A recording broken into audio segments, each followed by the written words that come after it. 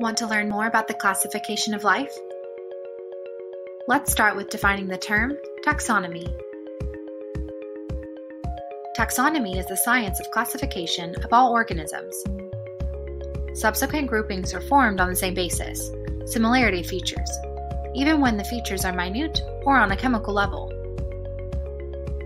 Classification divisions for the myFOSSIL eMuseum include common name, kingdom, phylum, class, order, family, genus, subgenus, specific epithet, and subspecies. If the name of the author is known, it can also be included. A species name has multiple parts, including the genus, specific epithet, and the author.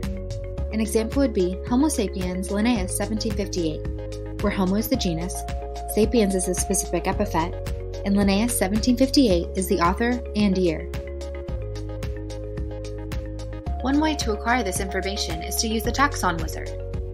Start with the lowest division you know, such as species, genus, or family, and the remaining higher categories will be filled in. How else can you find the classification of your specimen? Check out websites like the Paleobiology Database, Wikipedia, the iDigBio Specimen Portal, and many more on our website.